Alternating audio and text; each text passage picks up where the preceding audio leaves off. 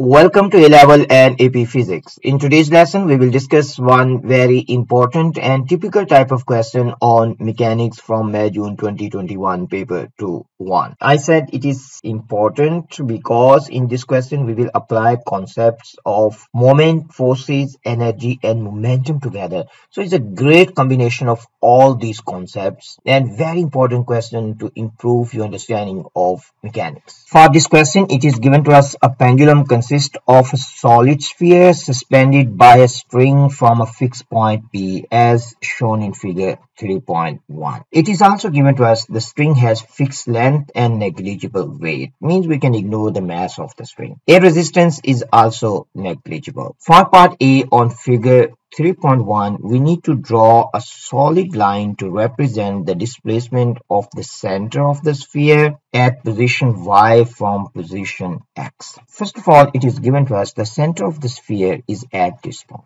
Then center of sphere is at this point. Now we need to find the displacement. Displacement is the shortest distance between initial and final position. So this one is our initial and this is final. So if you want to write down, you can say that this is the initial position of sphere and this one is the final.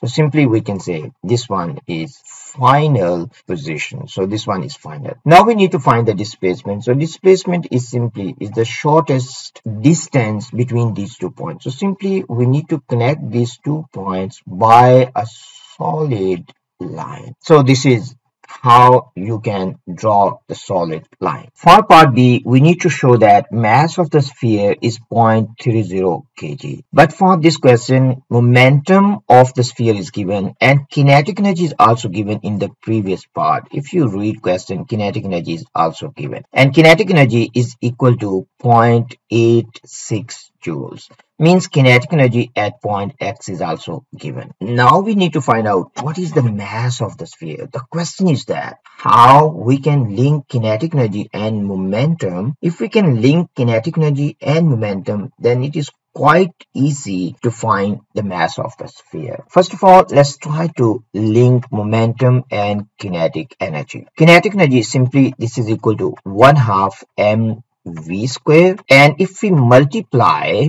kinetic energy with m and we divide by m, so simply it means we are just multiplying by 1. Then we can simplify this. Now if you look at this now, so we have so we can write down this will be m square and this will be v square and divided by m. But if you look at this one, m square v square, we can write down p is equal to mv. So if we have m square v square, we can say this is mv square. So this is momentum, means the square of momentum. So this is one small point you need to understand. Now if we write down this equation in terms of momentum, we can say this is p square divided by m. Simply we can say kinetic energy is equal to p square divided by 2m. So it simply means that we can say that kinetic energy is equal to p square divided by 2m. For this question, we need to find mass. So we can rearrange this. We can write down this is p square divided by 2ke means kinetic energy. Momentum is given to us. The value of momentum is 0.72. Square of this divided by 2 times kinetic energy, and that is equal to 0.86. Now simply we need to calculate. If we solve this one using calculator, our final answer will be 0.30 kg up to 2 SF, and this is our final answer. This question has 3 marks, and the first mark is if you have written this equation, this relationship, and second one if you have plug in values, this is second mark. This is actually C mark, this is also C mark, and the last one is answer mark, so this is A mark.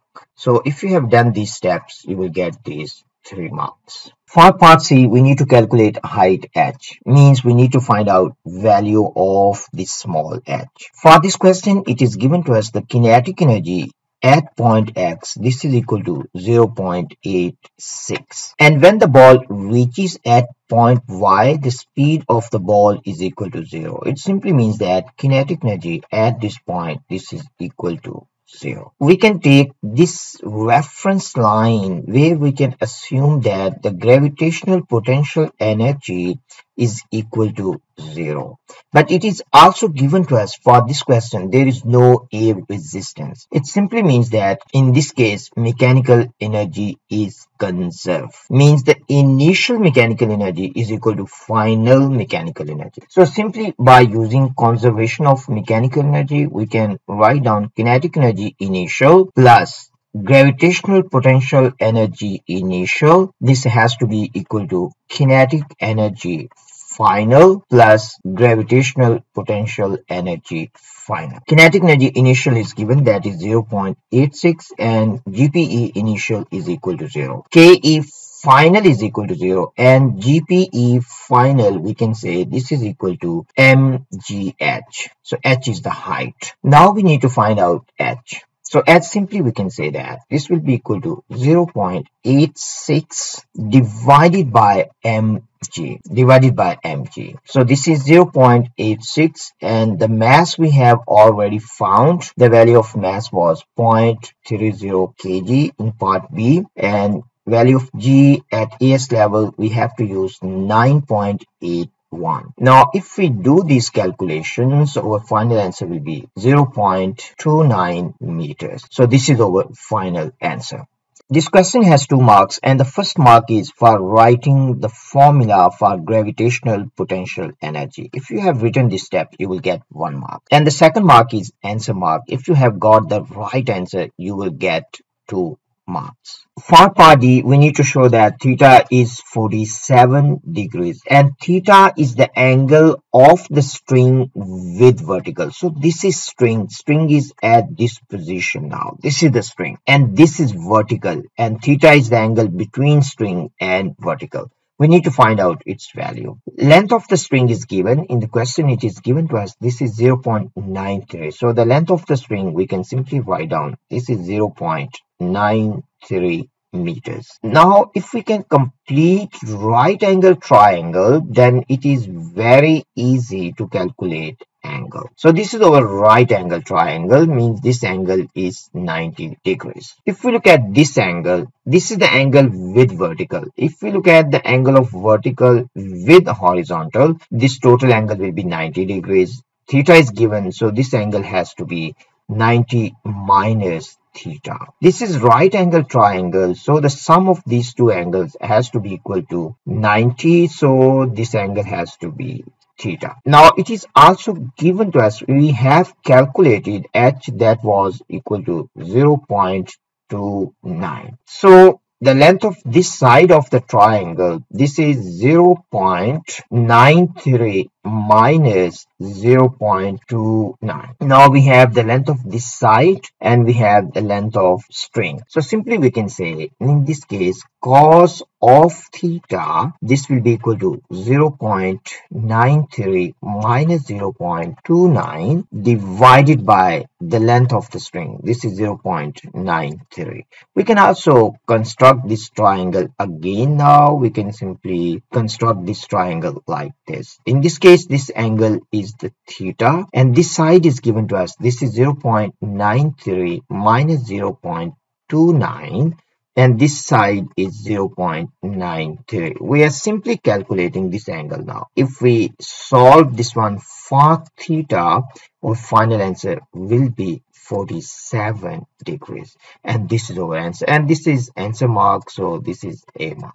For part E, we need to calculate the moment of its weight about point P when the sphere is at position Y. It means when the sphere is at position Y, we need to calculate its moment about point P. We can approach this problem using 2 different methods, means 2 different approaches. The first approach can be, we can simply multiply force with perpendicular distance between line of action of the force and the pivot. So this can be one way to answer this problem. And the second way to answer this problem can be, we can resolve force into its components and we can multiply the perpendicular component of the force with the distance between pivot and point of action of the force. First of all, look at the first approach. So force we can take, in this case, the force acting at this point is simply equal to the weight of the sphere. So it is equal to weight of the sphere. We need to multiply this one with the perpendicular distance between line of action of force, this is line of action of force, and the pivot point. And that distance, this is the perpendicular. And this distance is simply equal to, if we construct this triangle, we can simply understand this one. This is the angle theta. We have calculated this angle theta is 47 degrees, mean this angle. And this side is given, this is 0.93, this is length of the string. Now we need to find this side. So this is simply equal to 0.93 sine of 47 degrees. So if we multiply these two, we can find moment. So this is mg. We need to multiply this one with 0.93 sine of 47 degrees, and we can calculate the value of moment. M in this case is given, that is 0.93, and the G we need to use is 9.81. We need to multiply this one with 0.93 sine of 47 degrees. So this is sine of 47. If we solve this, our final answer will be 2.0 Newton meters. This is how we can approach. And the second way to answer this one, we can resolve this weight into its components. So we can resolve into two components. So these are two components. There is no moment due to this component because this is passing through. Line of action of this component is passing through the pivot. So there is no perpendicular distance. So there is no moment due to this one. There is moment only due to this component. First is only due to this component. We need to find out this angle. Alternate angles are equal. So this angle is also theta. I mean this angle is 47 degrees. Now if this angle is 47 and this component will be mg sine of 47 degrees. So this perpendicular component is mg sine of 47 degrees. So F perpendicular is mg sine of 47 degrees, and the distance between point of action of the force and pivot is 0.93. So we can say this is 0.93. Now you can see these two are the same. So simply if we solve this, our final answer also will be equal to 2.0 Newton meter. So this is the answer. So we have two approaches. You can resolve distance into its components, or you can resolve force into its components. Your answer will be the same. But sometimes one approach is easier than the other one based on the given data and based on the given situation. This question has 2 marks, and the first mark is if you have written this relationship, you will get 1 mark, and this is C mark. And the second mark is answer mark. If you have got the right answer, you will get 2 marks. For our next part, we need to state and explain whether the sphere is in equilibrium when it is stationary at position Y. And this is the confusing point. They have given you when it is stationary, and often students they get confused with this point. And this question is very similar to this one. When the ball is at the highest point, the speed of the ball is 0 at this point, but still there is a gravity that is acting on this ball, that is mg. So the acceleration of this ball is still a is equal to g even when the ball is at the highest point. So this question is similar to this one based on this understanding. Now when the sphere is here, it is at rest, it is stationary, but at the same time its direction of motion is changing. So there is a force acting on this one that will cause the change in its motion. So there is a force acting on the sphere at this point. So this is what you need to understand. Now let's try to look at the forces now. When the sphere is here, there is one force that is acting up, that is the tension in the string. And one is a component of the weight that is acting along this line, and these two are equal because sphere is not moving along this line. Then the sphere will start moving this way, and so there is a force acting on the sphere, and this force is the component of the weight. So this is mg sine 47. So this is the component of the weight. So it simply means that there is resultant force when the sphere is stationary at position y. So there is resultant force. It simply means that this is not in equilibrium. So first thing you can state, not in equilibrium. So this is one thing you have to state. Now you need to explain why. Simply you can say there is resultant force acting on sphere. You can say there is resultant force. So simply if you write down this one, why it is not in equilibrium? Because there is resultant force acting on sphere. You will get 1 mark for this question. This is how we can approach. So there is a resultant force because direction of motion is changing, and that resultant force is equal to the component of the weight.